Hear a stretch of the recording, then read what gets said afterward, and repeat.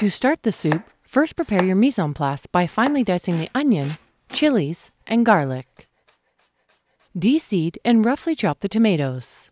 Measure out the 2 cups of the strained tomato juice. Gather the cumin, lentils, curry leaves, and stalk and set aside. To make the soup, sweat the onions, garlic, and chilies in the oil over medium-low heat until they are translucent.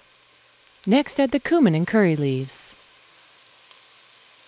Stir and cook until fragrant, about 1 minute or so.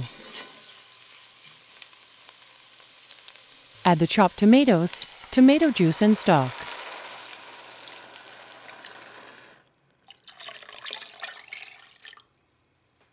Season to taste with salt and pepper.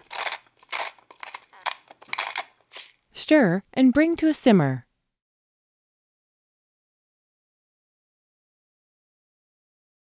Then add the lentils, stir, and continue to simmer for about 20 minutes or so, or until the lentils are cooked through.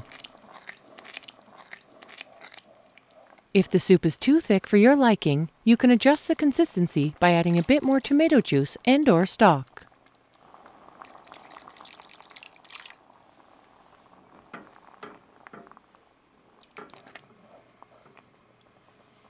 Season again to taste.